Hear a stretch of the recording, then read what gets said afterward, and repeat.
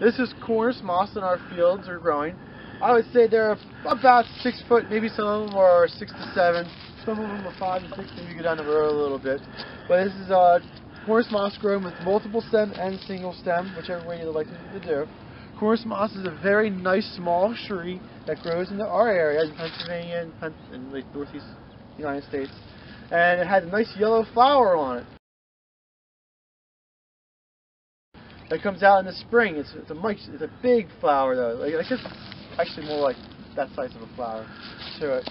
And after it flowers, it goes green. It's a nice small shrub, so you can put it closer to your houses. Not have to worry about large trees growing up next to your house. This would be a nice small one, kind of nice tree.